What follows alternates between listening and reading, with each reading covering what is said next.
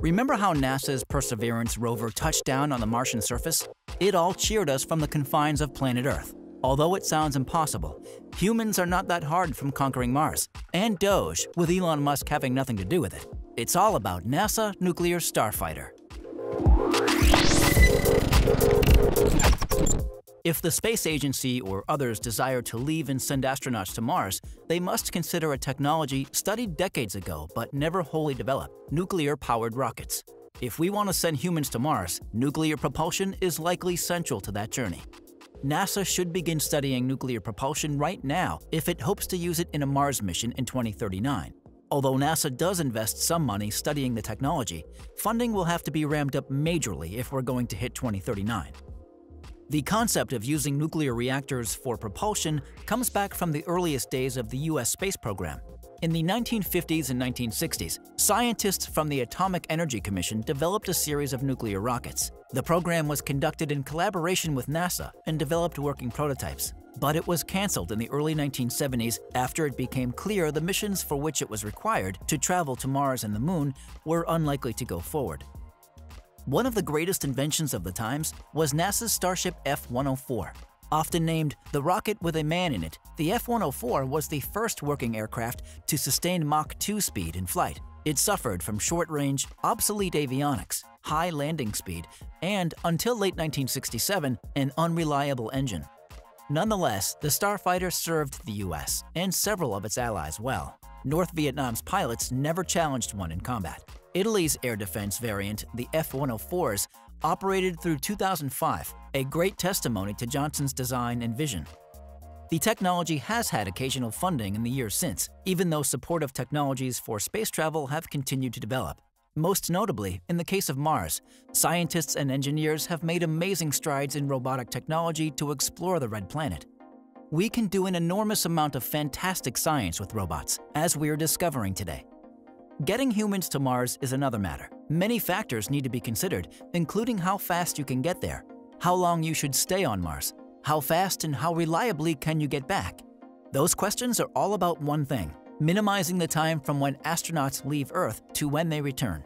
The journey must be as fast as possible, but going quickly takes fuel.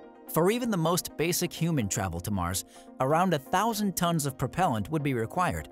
That would travel from Earth on many dozens of small rockets that could be used to gas up a larger, Mars-bound spacecraft.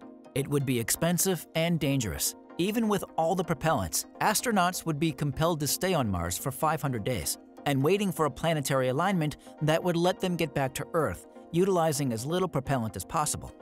By contrast, nuclear power could allow the mission to be completed with less fuel and a shorter time. Because of the additional thrust provided by nuclear rocket motors, astronauts could take a shortcut back to Earth by flying around the Sun and Venus.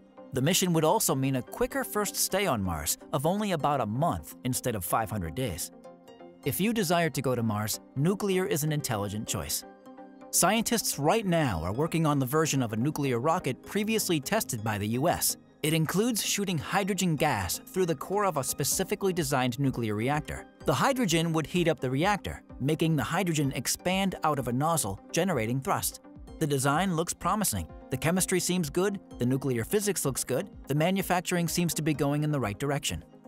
The second kind of nuclear rocket would use the nuclear reactor more conventionally. In this version, the reactor would produce electricity that could then power another rocket motor, like an ion thruster used on various satellites. The national academies found each design had enormous challenges that would need to be overcome before they were ready for humans. For the nuclear rocket working on hydrogen, materials would have to be developed to tolerate the enormous temperatures inside the reactor core. The rocket would also need superior hydrogen storage so that its fuel didn't leak. On the other hand, a nuclear electric system would need giant radiator panels protruding from the spaceship to help deal with the heat generated by the reactor. It would also require more research to determine how to integrate the reactor with different thrusters and power systems. Lancing a nuclear reactor from Earth might make some people nervous. Still, Ultra-Safe Nuclear Corporation is working hard to make it ultra-safe.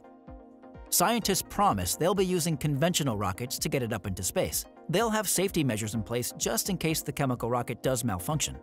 The nuclear reactor would be shut off throughout its trip off Earth's surface. Even if the rocket exploded, it wouldn't melt down. Astronauts would not start the nuclear rocket system before their Mars-bound spacecraft was a safe distance from Earth. The reactor would also be shielded to guard the astronauts from its radiation, but the larger radiation originates from space itself. Both the Sun and the Milky Way galaxy put out intense radiation that can be harmful to anyone outside of Earth's atmosphere. Nuclear rockets would defend astronauts by keeping the travel time through space as short as possible. Finally, it remains unclear whether the nuclear rockets can get off the ground. Developing the technology is tremendously expensive, and there are still many obstacles to making it work. In a statement, NASA declared it would further review the committee's recommendations and share them with stakeholders. But NASA should at least begin investing to see whether such rockets could play a role in humanity's first trip to Mars.